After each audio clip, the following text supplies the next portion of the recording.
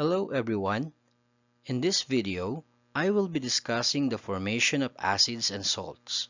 To be specific, these are binary acids, ternary acids, and ternary salts. I am your teacher, Mr. Mark Anthony B. Laroya.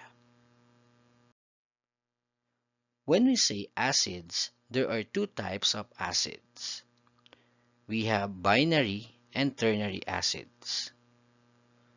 When we say that an acid is binary, it is composed of two different elements. Hydrogen is combined with a halogen, either fluorine, chlorine, iodine, or bromine, and the bonding is through covalent bonding.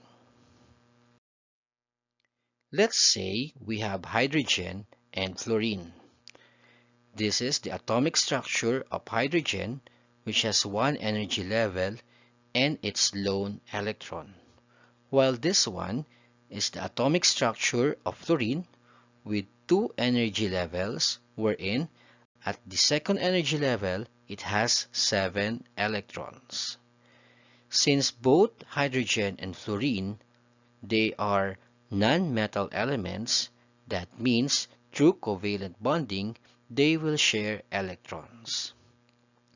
The lone electron of hydrogen will be shared to fluorine.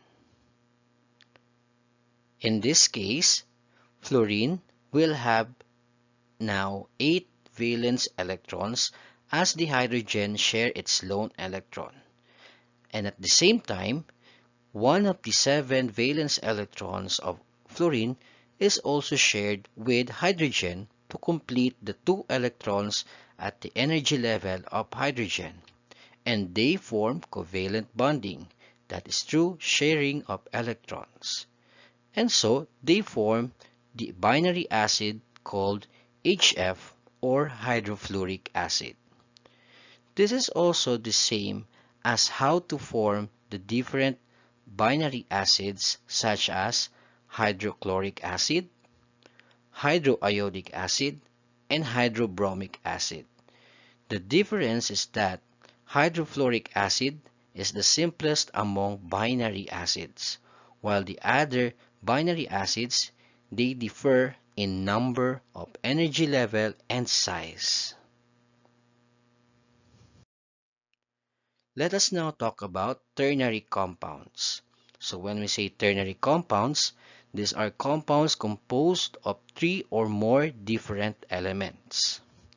We have ternary acids wherein hydrogen ion is combined with a what we call polyatomic anion. We also have ternary salts wherein a metal, to be specific, an alkali metal, will combine with a polyatomic anion. Polyatomic anion is a molecule with negative charge. That means it is a compound with negative net charge.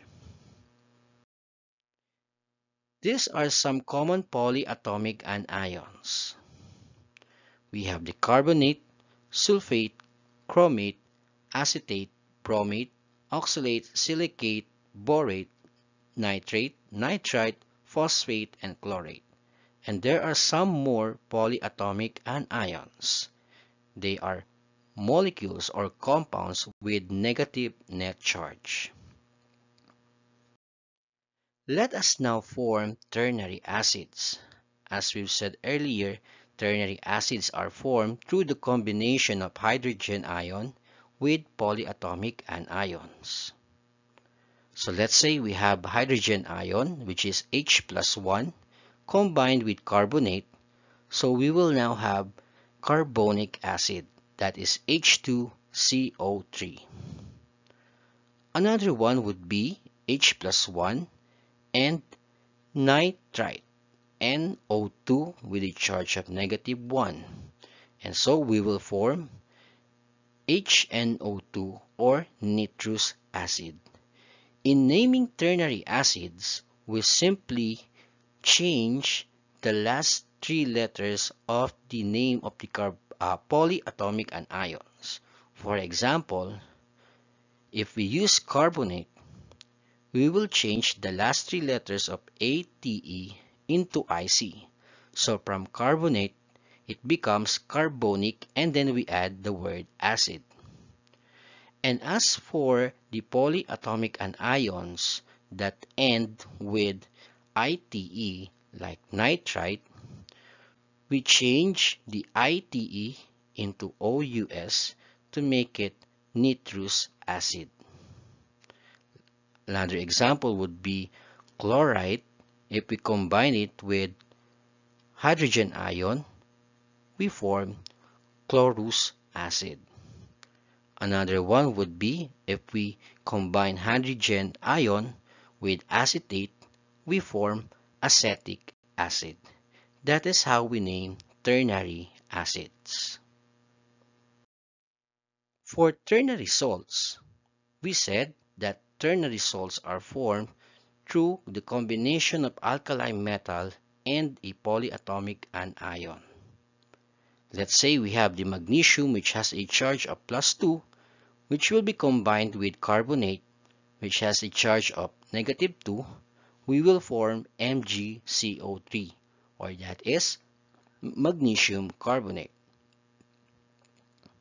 For potassium that has a charge of +1, it will combine with sulfate with a charge of -2. We will have K2SO4. The numerical value of the charge of sulfate will become the subscript of the metal, so that becomes K2. So we have K2SO4, or potassium sulfate.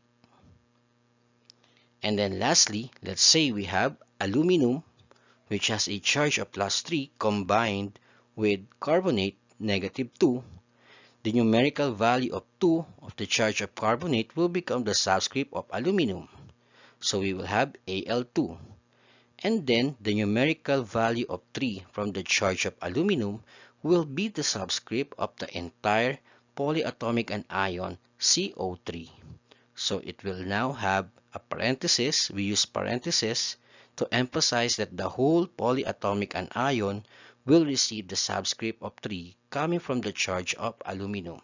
So we will now have Al2 CO3 3, or this is now what we call aluminum carbonate. So that is how we formulate binary acids, ternary acids, and ternary salts. Thank you very much for watching. I hope you learned something new about acids and salts. See you next time in our following video lessons. Thank you.